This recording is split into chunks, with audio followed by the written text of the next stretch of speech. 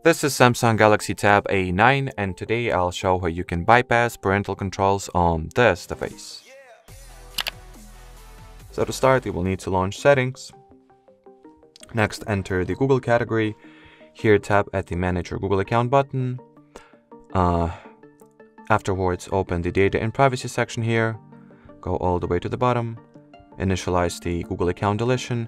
Now, in order to carry on, we'll need to input the Google account password. So let me quickly do that off the screen.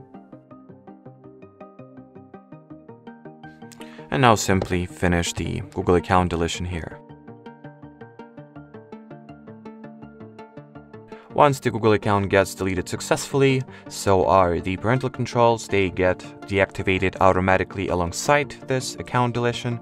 So let's quickly confirm that by going into Settings, Google. Here, as you can see, there is no more Google account here, and no parental controls either.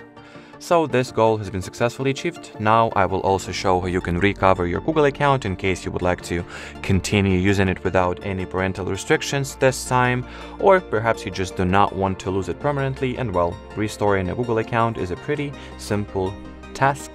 All that you gotta do is to use the set Google account during the Google sign-in procedure.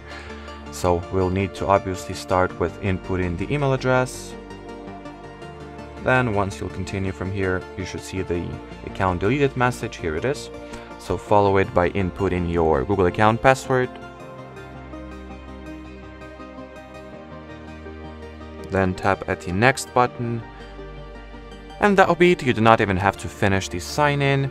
The Google account has been successfully restored.